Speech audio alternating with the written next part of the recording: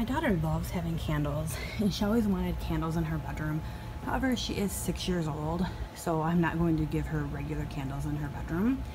So I did find these and decided to pick them up for her, and they are a battery operated remote candle.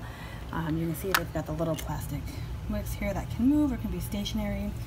The candles itself are made out of wax, so they are still breakable, but at least I don't have to worry about fires like a regular candle. And then it's hard to see in the dark, but they do come with this remote. And what this remote does is it allows you to turn them on or to turn them off. You turn them back on again.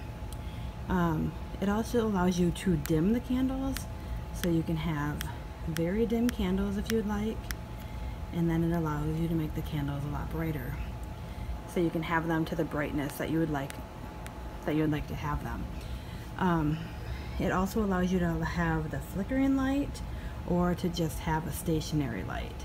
So you can have them look more like real candles with a flickering, or you can have stationary, whichever one you choose to have. Both of them are very cute. So I figured this was a great option for my daughter. She can have them in her room without having to worry about them getting tipped over, getting wax everywhere, or starting a fire. And these also come with a timer on them. There's 2 hours, 4 hours, 6 hours, and 8 hours. So she can also use them for her night light at night. And then we can set the timer for usually 2 hours if she's going to bed, so it doesn't just continue to sit and run the batteries out all night long. Each candle does take 3 AAA batteries, so if you're using them a lot, they could go through a lot of batteries. But if you're like me and have small children around, sometimes this is a safer option if you just really like the candle light. They're good just for decoration. They would look really cute at Christmas time on mantles or anywhere around your house, really any time of day.